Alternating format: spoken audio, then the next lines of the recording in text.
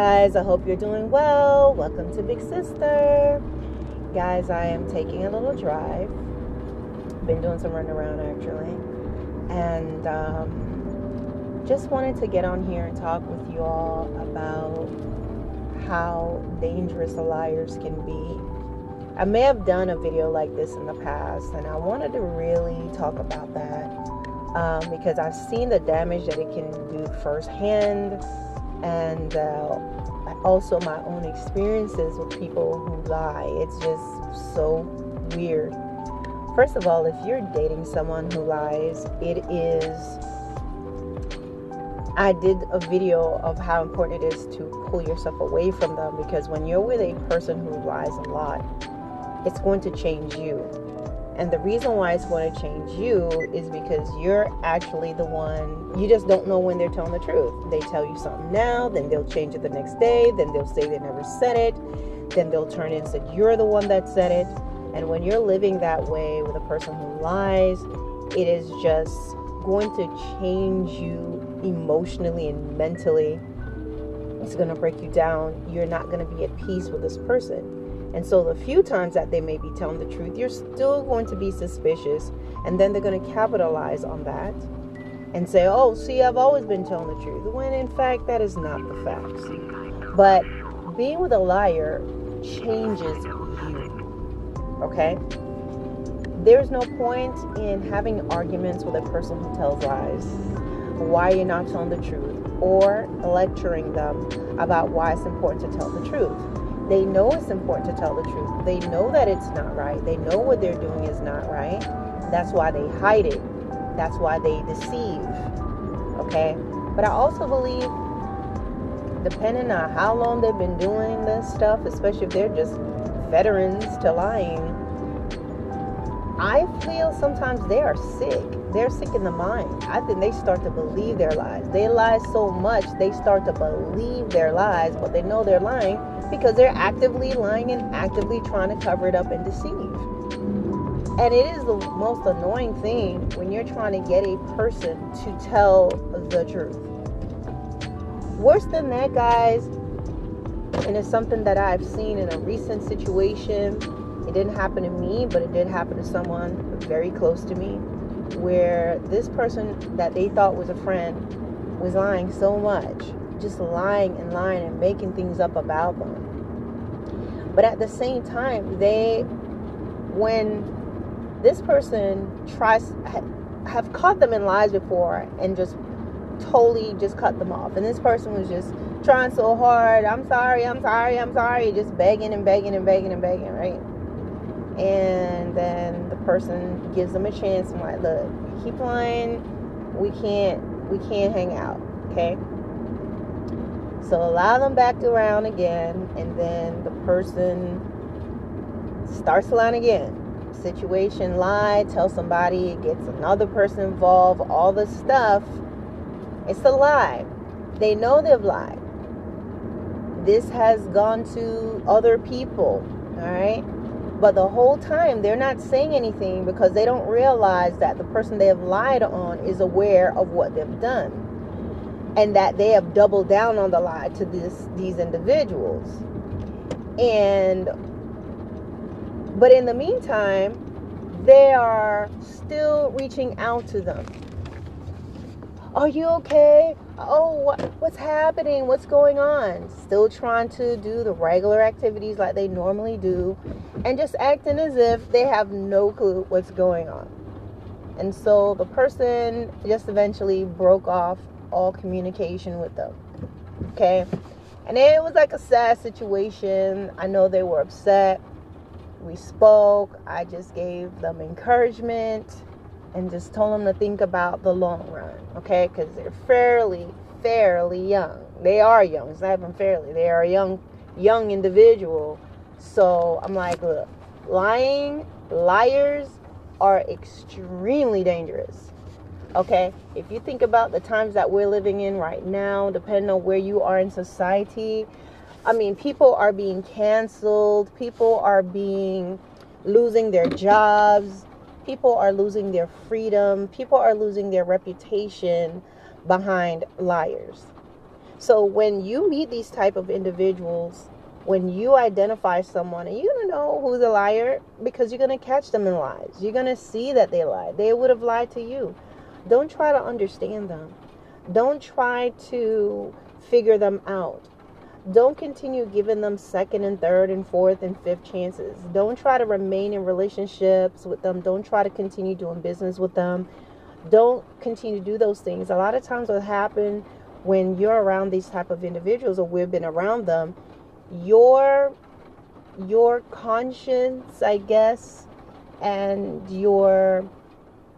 if you're a person, you just overall, you're a person, you care about individuals, you're going to find yourself making poor decisions. And the way you're going to do that is despite what you see, despite the red flags, despite your intuition, all that, you're going to ignore it. And you're going to think that there's some good in these individuals and that they just need a chance. And especially when if they're the type who lie and then they cry. The type who lie and they have this sob story about their childhood and who hurt them and who wasn't around and what parent did this and that to them. You know, I'm not going to negate anyone's past and their hurt and their pains. I'm not saying those things are not valid. But what is not okay and what we should not entertain is allowing those things from their past to be the crutch as well as the sword that they use against other people. Liars are destructive individuals. And all it takes is just the movement of those two meaty bits on their faces and that tongue to just change your whole life. You know, people can lie regardless of whatever. But you know what? Let me tell you that what can really cause them to do more damage is access. Giving them access to your social circles. Give them access to your family, your husbands, your wife. Giving them access to your business, to your employees. Giving them access and telling them where you are and what you're trying to do next. Giving them access to your hopes and your dreams and your goals. You do these types of things, they can cut you off before you get there. You're trying to get a house, you're about to get a promotion. You don't share those type of things with a person who lies. They can change your whole life. You don't invite them over to your house. You don't invite them to your engagement party. You don't invite a lie to your wedding because they'll sit there at your wedding and start spreading lies. You don't invite them over for the weekend. They just need 2 hours to ruin your life. Don't let them in. And the way they lie is always it could be by outright lying or by omission.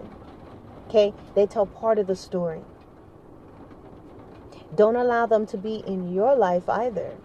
Be them around you. Because you know what? When a person lies to you all the time, you always have to be trying to figure out if they're telling the truth. It's going to change you so much. You're going to become timid. You're going to become paranoid. It really does something to you. And it's going to affect your quality of life. There's nothing worse than being with a liar, in my opinion. And, you know, if their phone rings, you're paranoid. If they walk out the door, you're paranoid. If they say they introduce you to somebody, you have to wonder if this is truly what they're saying. If you bring them around other people, you have to be careful because you don't want to make them mad. So then it will cause them to start lying. There's a lot more. What you have to also understand about people who lie, there's more. They have more dark, sinister parts to themselves. That lying is an aspect of them, but there's more. There's more to them. You're just seeing one part of them, one aspect. But if you keep them around you long enough, you're going to see how destructive they really can be.